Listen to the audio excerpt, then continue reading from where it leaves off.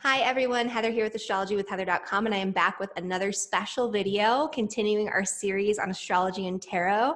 I'm back with the wonderful, brilliant tarot card reader, Raphael from Reydiant Reality. He is seriously the best of the best, and I'm super excited to be doing this series. We've both been learning so much, and we're excited today to be talking about the magician. So welcome back, Raphael. Thanks, Heather. It's I'm so chuffed to be working with you. I think you really are a brilliant astrologer. I'm really grateful that you agreed to work with me as well, because your knowledge is immense, and the way that you deliver it is so grounded, like just ways that you can really use. So thank you for that. Much appreciated. So yeah, today we talk about the links between the tarot and astrology when it comes to the magician card. Yeah, and so the magician, do you have your cards handy so we can? I do. We've got the magician here. I've got a whole bunch of them as well. So I've got like tons of different magician cards around me. Nice. I like that one with the it's like a sorcerer kind of vibe. Like it looks like Dumbledore. yeah, he's great. And actually, I don't know if you can see this, but if you look in the corners, some of the decks have the glyphs for the planets as well. Mm-hmm. So this glyph is obviously for Mercury. I'm sure you are totally familiar with that one. Yeah. So yeah, to talk about the association with the magician card, whenever you see the magician card in terms of its planetary aspect or planetary correlation, you're actually looking at the planet Mercury. And some of the things that you talk about when it comes to the magician is communication, publication. This could be about I've seen this card represents public speakers, coaches, writers, authors, anyone that works with a pen, anyone that works with words tends to get this card as well. So if you were like talking about those things, about communication, writing, words, like speech, the back and forth between those things, what planet would come to mind? Yeah, absolutely. That would be Mercury. And so that makes perfect sense. And, with the magician card, one of the things that you mentioned too in your slides that you sent me for the course that you should definitely be teaching if you're not already teaching that, because I'm learning so much just reading through these slides. I can only imagine how the course will be. But one of the things that you mentioned is that Mercury rules like merchants, right? And so the magician card has that association as well. And Mercury does have an association with merchants, commerce, trade. It's not necessarily money, but it's the movement of money. And when you think of Mercury, you think about this fast moving planet that's constantly zipping through the sky. You think of Mercury, the winged messenger god, right? Who's delivering messages at this like lightning speed. And so, so how is that correlated to the magician card? Yeah, love it. Again, so brilliant stuff that you bring up there as well. And in terms of the monetary aspect, it's kind of like the transactions, right? Like the back and forth between the money. Awesome. So your magician card, in terms of like the way that this shows up in its energy, very much when you think about Gemini, it rules the hands, right? And doing things and the practicality of your skills. You look at his hands, he's got one pointing upward and one pointing down. Mm-hmm. And what that kind of talks about is taking information in or taking energy in and disseminating it in a different way, or pouring it out in a way that kind of ties you in. In terms of there's other things here as well. So in terms of Mercury, we talk about like the conscious mind and stuff.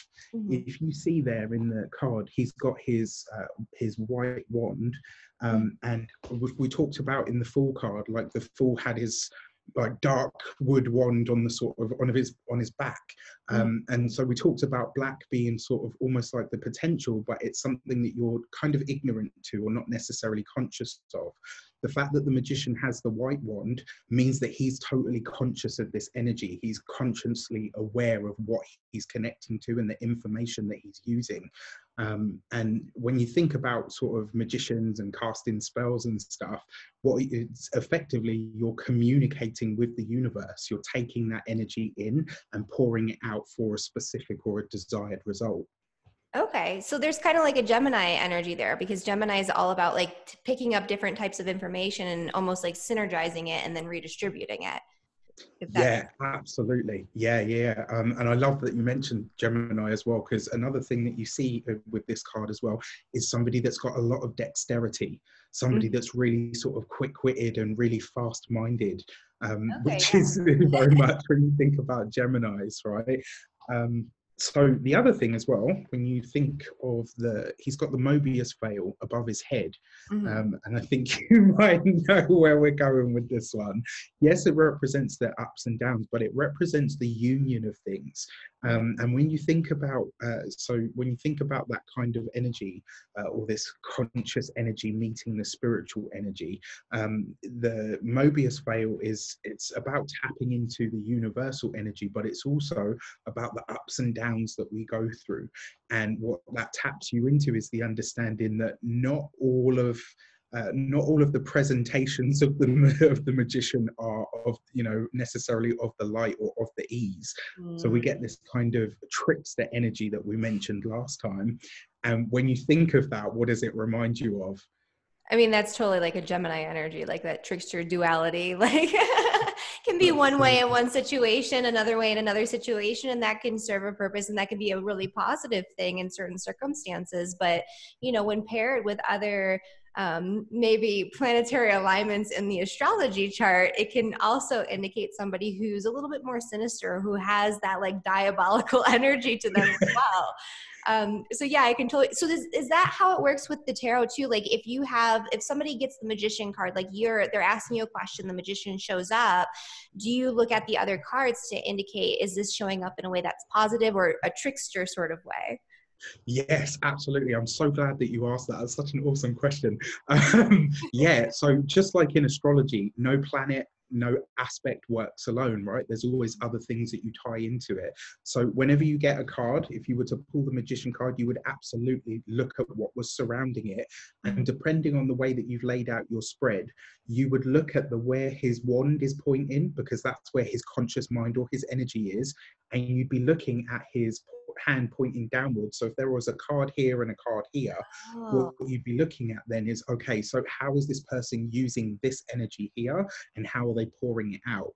So it could give you an idea of whether they're using that information or giving kind of like the truthful energy behind what they're putting out. wow, that's interesting. I never would have like thought of that. That's that's awesome.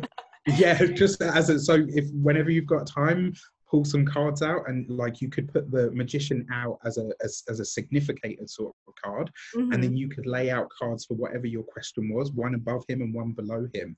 So the card above would tell you what sort of energy is coming in or what they're looking at, and then the card below would tell you how they're putting it out there, or whether it's kind of information that can be trusted, or whether it's good quality information.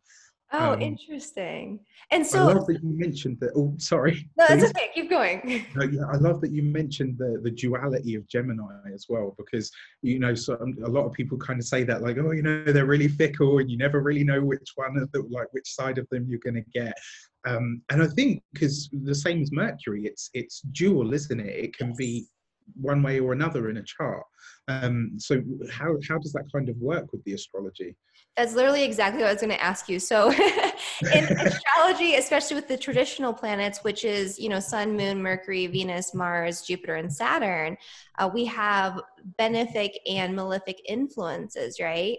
And so we have Venus and Jupiter as the benefic influences, and then we have Mars and Saturn as the malefic influences. They don't only bring bad things, but they tend to indicate sources of challenge, separation, delay when you're looking at malefics. The benefics can say yes to things, they open up opportunities, they bring things together. So you have those two different types of planetary energies. However, Mercury is neutral. And so you really do have to look at it as being like, okay, how is this associated with other planets? Where is it placed in the chart? What is it doing?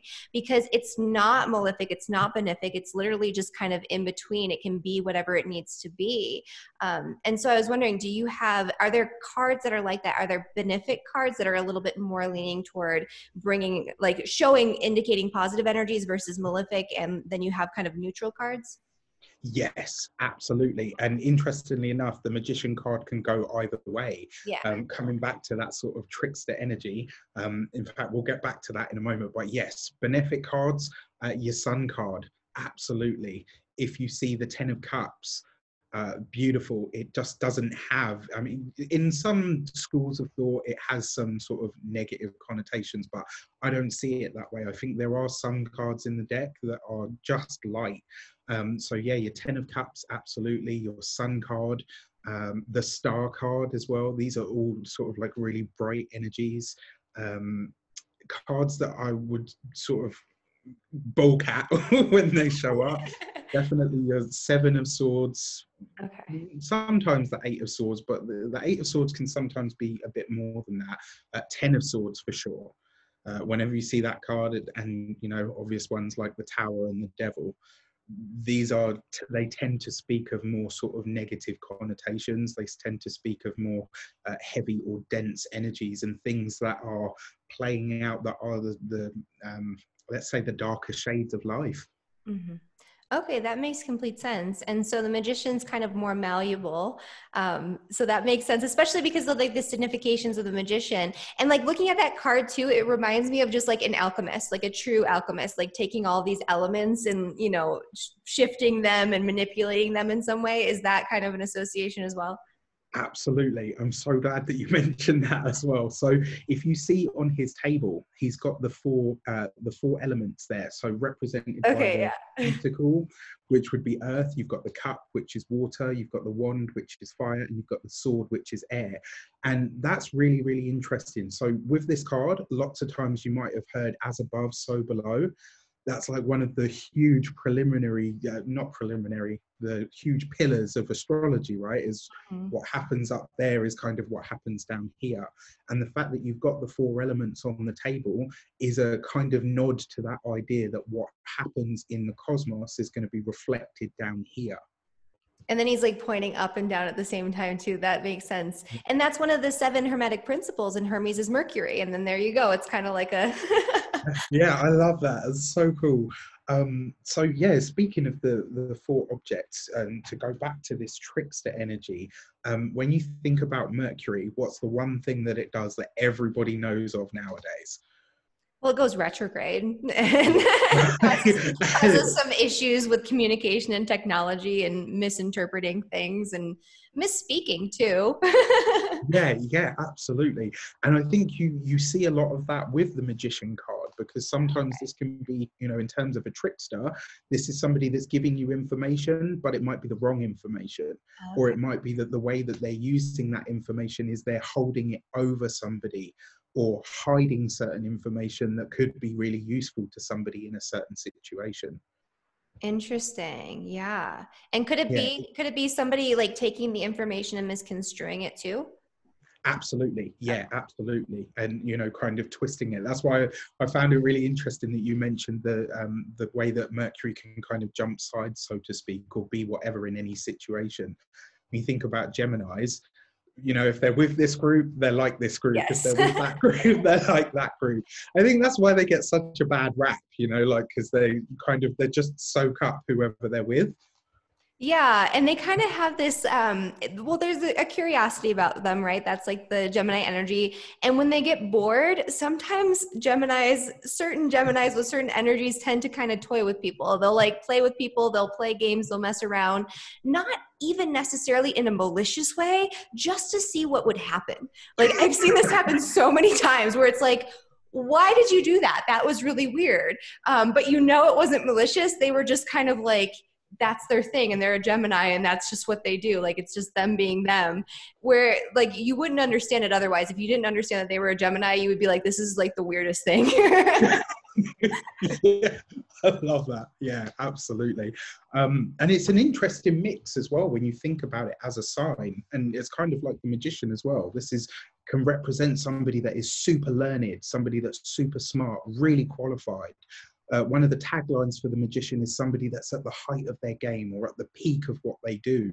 It very often represents people that rise up through the ranks or end up hitting positions of authority or power. And it's interesting, but they still have that kind of playful energy about them that's able to, you know, kind of flow with things as they might need to. Okay, so the magician would represent someone who is intelligent but doesn't maybe take themselves so seriously.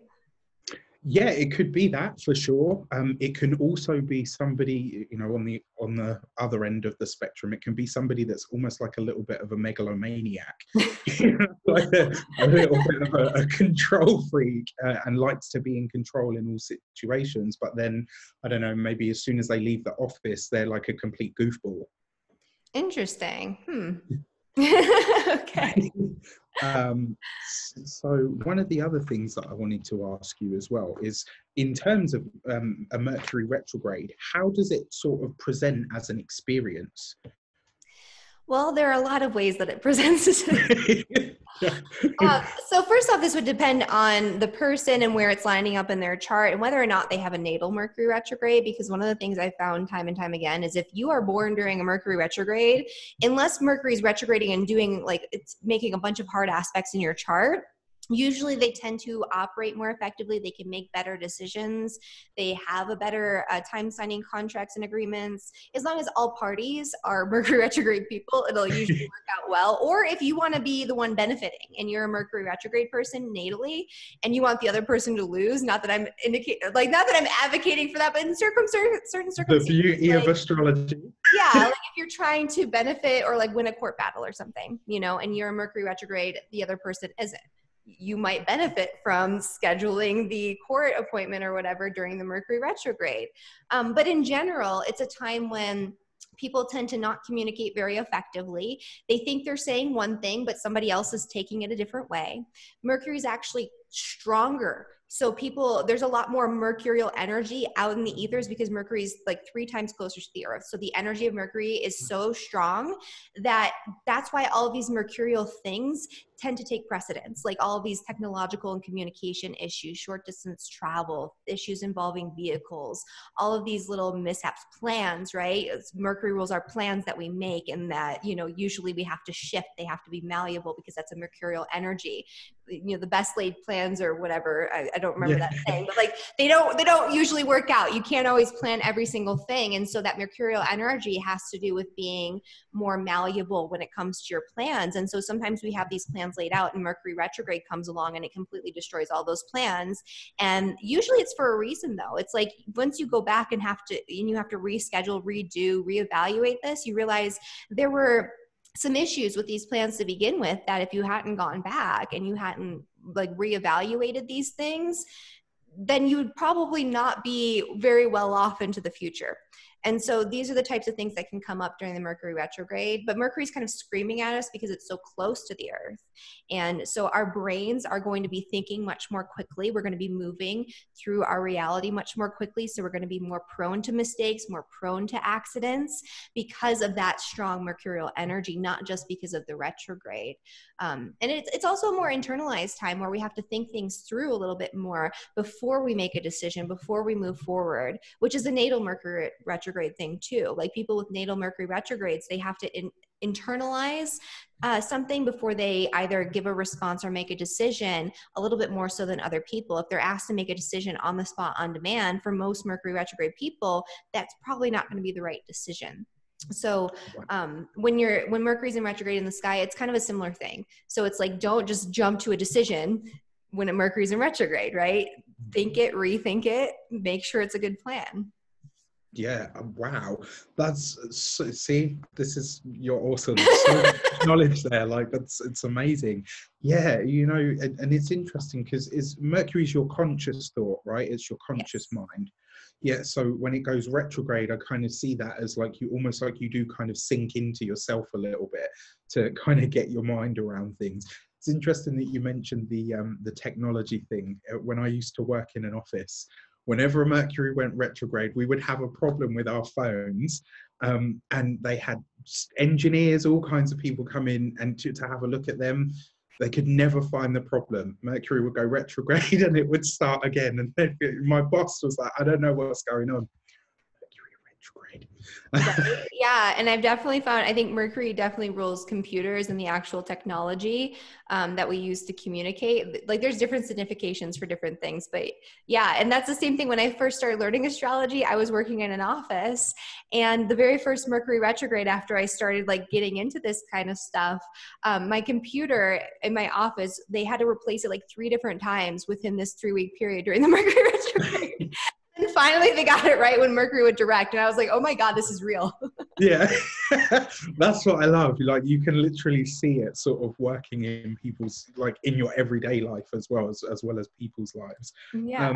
So this card also represents people that specialize. This is people that take information and apply it practically to really great sort of to great effect, and it tends to show up when you see people that are aspiring to something that they're having to or have already worked really hard towards. And very often you'll see, it's really interesting that you mentioned the going forward thing. When you see the magician card representing a person, they are not really the sort of person that likes to backtrack. They're very unapologetic. This is someone that's kind of all speed ahead. And when they don't, and when they do have to sort of apologize or step back, it's kind of very uncomfortable. Oh, that's interesting. Yeah. Yeah, so the other thing as well in terms of your this card, so if you can see there, he's got, there's all the flowers down the bottom. Yeah. This is about what grows out of your efforts. It's about taking this cosmic sort of energy, this mind-based focus, and pouring it into something real so that you see a tangible result. And that's kind of how I see the when you use your skills, when you use your knowledge and your information, it Mhm. tends to bring you sort of results. And I love that association, because with Mercury, I always explain Mercury in my courses as being more like practical knowledge that you can utilize for something, versus Jupiter, which is like higher knowledge, it's wisdom, it's having this sense of perspective or this like philosophy on life. But if you can't use it practically, it's just a philosophy, right? And so Mercury, if you have a good Mercury Jupiter connection, you can have these big picture sort of ideals, you can have these bigger philosophies, this higher wisdom, and you can translate it into something that's workable and usable. But if maybe you don't have that type of connection, then it's just, a philosophy is a philosophy, but it's not really actionable. So I like that description of Mercury, because Mercury is knowledge that you can actually do something with. It's like practical skill sets. Yeah, awesome. I love that. Another question, if you don't mind. Yeah. Awesome. So, in terms of Mercury, how does it? So, we talked about skills and practical application, but how does it correlate to schooling? Well, Mercury would be like grade school and, things like that. So it'd be like grade school and learning skill sets, like a kind of how I just described, that are practical and that are smaller, like trades and things like that. So if you were looking at maybe predicting somebody going back and getting some additional education on a bigger scale, you'd be looking more at ninth house, Jupiter stuff. If you're looking at somebody going back to school in their adult years for something practical, like maybe taking a small marketing course or just taking a little course here and there, learning a new language, that's also Mercury. Mercury rules language. And so, words are spells, right? There's the magician. Yeah, there it is. Those would Absolutely. be mercurial knowledge, but it's always something practical that you can use, and it's smaller and shorter and more straight to the point, as opposed to the Jupiter types of learning, which are going to be broad and higher. Wow. Yeah, that's awesome. I love that. And it really is as well. I think that's one of the things that I've always marveled about Gemini people. They can tend to have this mix of being really sort of happy-go-lucky, bubbly, and then you speak to them about something and they've got like lots of knowledge and facts about things. Well, they tend to be jack of all trades, but master of none, right? They tend to know a little bit about a lot of different topics, so they can sound like they know a lot. So they want to be able to speak on any topic in any given situation and pull that knowledge. And but they're not as good at going in depth into something. And so what Gemini tends to be really good at is taking different pieces of information, like piecemeal, and synergizing it into something that's more complete, but it's not in depth on one topic. I don't know if that applies to the magician, because it sounds like the magician is like mastery over something. Yeah, absolutely. He's more, and it's interesting that you draw that parallel though, because with the magician, he knows what he knows. Hmm. But that kind of is the blessing and the curse, because if you take him outside of that mastery, there's not really much knowledge of how to move in a different direction. So he's really good at taking what he knows and running with it, and running with the ball and hitting the touchdown. But if you said to him, well, you've got to take a different route, there'd be kind of like a no, no, we can only go this way. Okay, that's interesting. See, so these tarot cards, they kind of have these correspondences, but they're different. Like it's not just like Mercury is the magician. Like there are a lot of nuances there. Oh, absolutely. Absolutely. And I think this is one of the reasons I love astrology, but I struggle with it because there's so much. Like with the tarot, you can go through various different meanings. What is it on a practical level, or what is it in terms of a spiritual level, or how does this show up in, my life or my work or my career? With astrology, there's like so many different layers of it. You can talk about all of that, but then you've got how it interacts with everything else as well. Yeah, I mean, well, with tarot, everything you just said is very layered as well. Like that, I get caught up in the exact same way. I'm like, how do I know what means what? And these cards are all laying out here, interacting with each other. How do I piece this together? And then each card has so many layers of symbolism and information in it that I mean, to me, it gets a little overwhelming. And I want to be right. Like, I want to know for sure if this is what it means. And I feel like it's a little bit more subjective.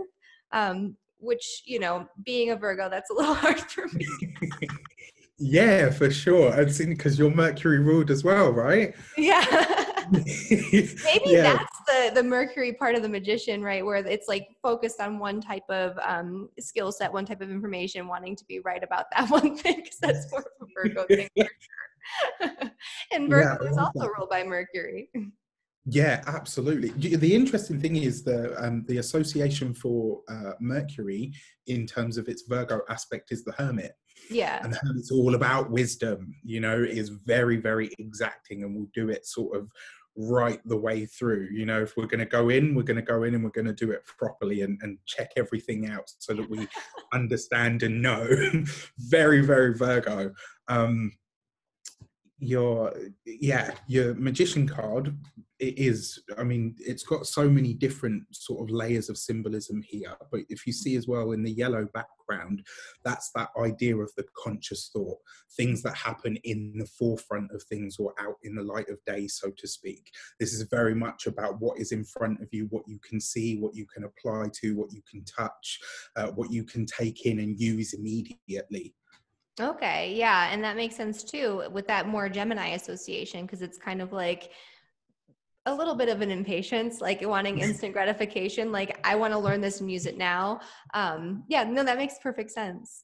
And then on Yeah. the opposite end of the magician, that's the world, right? So that's the opposite card. So yeah, because it's your, I mean, your full card is all things and no things, but yes, right on the opposite side, you would have the world card. Um, on top of that, if you look at its numerological aspect is the number one. If you were to simplify the number on the Wheel of Fortune, that's the number 10. So you take just the one, and whatever it is that you're sowing or starting. So in terms of its sort of forward momentum, the magician is also a very masculine drive. So Mercury in an air sign, Gemini, is masculine, right? Gemini, yeah, Gemini is masculine, it's an air sign. So it has that kind of very, almost like forward projecting sort of motion, very, very masculine kind of energy. Mhm. And its focus is on that kind of linear way of doing things. Mhm. Um, so yeah, it kind of, because it's what's known as like the primum mobile, so it's like that initiatory force where something gets going. It doesn't really have too much sort of ideas about darting back and forth. It's just kind of heading towards what it wants to head towards. So it's great that you said about the impatience as well. Because it is that sort of directive force, it's very much about the I've got this written down here as well, it's like a projectile sort of energy. So Mhm. it's always heading towards something to kind of get from point A to point B. And in terms of your Wheel of Fortune, this is where things come to fruition. It's where you see things start to, so this would be like the start, And then the Wheel of Fortune would be where it sort of culminates, where you start to see what your actions or what your sort of forward momentum have started to create. Okay. And so with the magician card being Mercury and thinking about it being like masculine air, that type of thing. So one of the kind of drawbacks of that energy would potentially be like not following, only incorporating the mental energy, right? This is like mental projection or like projection of ideas, as opposed to looking at like your intuition, your gut instincts, more of that receptive energy, right? So does the world, or what was it, the Wheel of Wheel of Fortune, or Fortune. okay, yeah, the Wheel of Fortune, is that more of that like receptive energy? How does that kind of counterbalance that?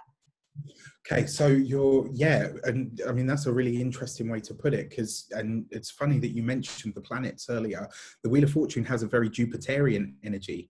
Oh, So there you it's big, go. right, yeah, so it's Yeah. where it's heading towards. So you have the idea, and then you see it kind of come into fruition on a larger or a grander scale. The Wheel of Fortune definitely is about more of an intuitive look at things. Now, interestingly enough, when you see the Wheel of Fortune, it's about synchronicity, things that tend to kind of happen around what you've put out is what Okay. you're going to get back on a more magnified and more grounded sort of scale. Okay. So could it be with the magician that you're not really sure what the end result is going to be? You're just putting something out there? Yeah, absolutely. And it's interesting because obviously it's a starting card. It Hmm. really is a card of beginnings of, and it can be all of that, new things, fresh starts. Whereas in difference to say like the Fool card is just new things, new matter, and it can be almost anything. The Magician card kind of says, I've got an idea of where I'm going, and that's what I'm heading towards. Doesn't really take into account all of the things that you could encounter on the way, right? That's interesting. Wow, I'm learning so many things. So in terms of Mercury, like how does it what I wanted to ask you here is this question, what's the best way to use a Mercury transit? And I know none of them sort of work alone, but what would you kind of suggest in that respect? Well, I mean, Mercury transits are short, so you got a very short window of time to utilize them. So you have to kind of look at that. So using it for things that are going to be quick and that are going to get very quick results, that's going to be one of the best ways to use a Mercury transit. Even if you're looking at making plans for the long term, it's not going to be for like the super long term, or it could be just refining plans that have already been set in motion. That could be a good way to use the Mercury transits.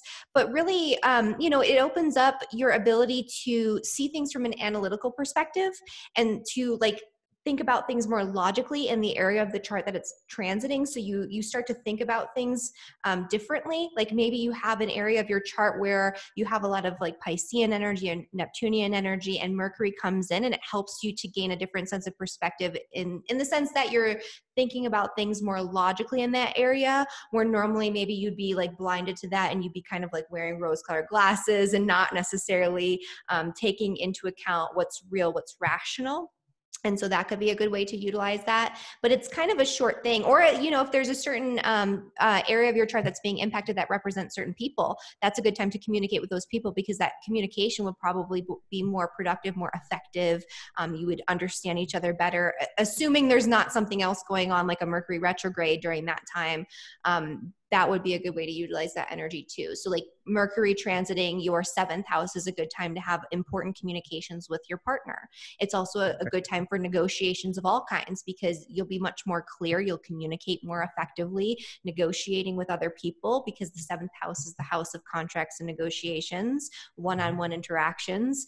And so you do have to look at where it is, but anything mercurial would be a good thing to do, but you just have to take into account that it's going to be short-lived.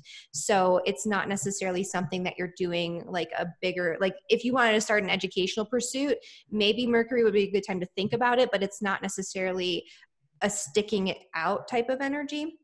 Yeah. If that makes sense, you'd want something more long-term for that. Awesome, awesome. Okay, so on the opposite end of the spectrum, how would you say, because obviously everyone knows nowadays about Mercury retrogrades, and it's really cool that astrology is finding the mainstream in that way, right? That people are sort of aware of this stuff, because it's funny, like even people that you wouldn't necessarily like, they're not necessarily into astrology, but they're like, oh no, I'll watch out for that because it's a Mercury retrograde, and you're like, okay, that's kind of cool that you know that. How would you use a Mercury retrograde transit? What would be a good use of that energy if you didn't have it natally? I mean, a good use of that energy is kind of just to take a step back a little bit and to not rush things and not push forward with things so much. If you're somebody that's normally like go, go, go, moving ahead, like I need to do this, that, and the other thing, it's a good time to kind of take a step back and reflect. It's a time to revisit old types of like old educational pursuits. So this is a good time to like review old coursework, review old books, old notes on things that you've learned in the past, and reintegrate that knowledge, thinking about those rewords like reintegration, revisiting. If you're somebody who writes, you could re-edit something or repurpose. This is something that I love to teach my business, like my clients who have businesses or who do like blogging, marketing, those types of things. Like taking old content and repurposing it during the Mercury retrograde is such a productive use of that energy, because you'll find all these really great nuggets and you can take it and use it in a different way. Like these are the types of things that you can think about doing, because Mercury is also marketing, right? And so that's something that affects a lot of people, especially people who have small businesses who are working over the internet.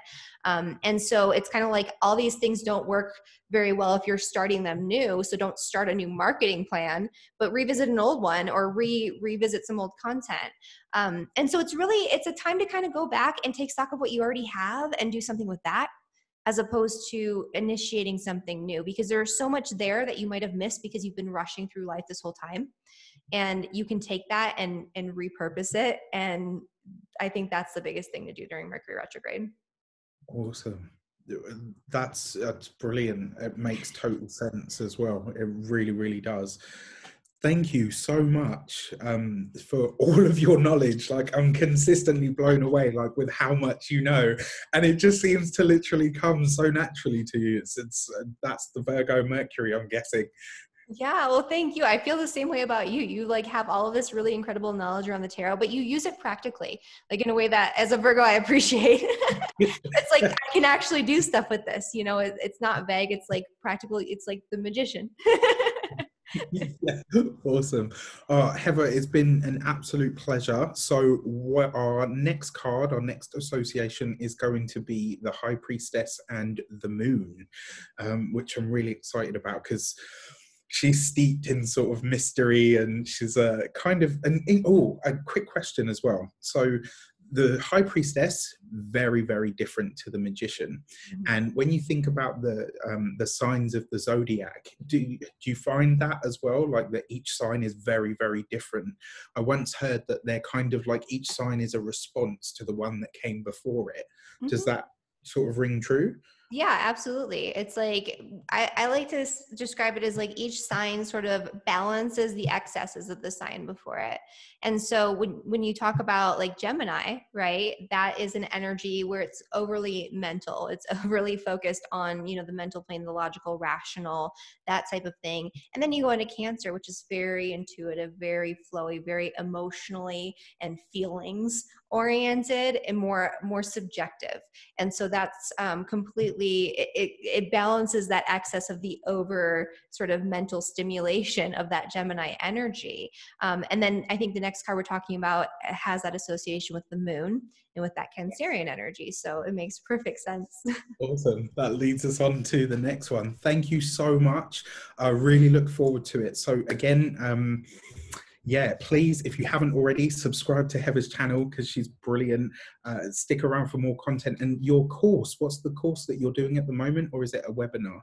Oh, I have a lot of courses, but I have a foundational astrology video course that I have. I have I'm doing a webinar this weekend actually with one of my friends and my former teacher, Robert Phoenix, where we're going to be getting into the astrology of what's going on right now and into the future with everything that's going on with all the craziness and all that. So that's kind of what I'm preparing for right now. But this is actually going to be on my channel. So what are you doing? Let's talk about that. Yes, it is. I totally forgot. What am I doing at the moment? I am gearing up to create the next section of numerology videos. So I've just finished the personal year videos. I'm thinking I'm going to do the karmic numbers and see how that kind of turns out for people. Oh, awesome. Yeah, those are really popular. So I'm sure everyone's excited to dive into that. Awesome. Listen, thank you so much. It's been an absolute pleasure. Guys, take care and hopefully we'll see you again soon. Yeah, thank you. Bye, everyone.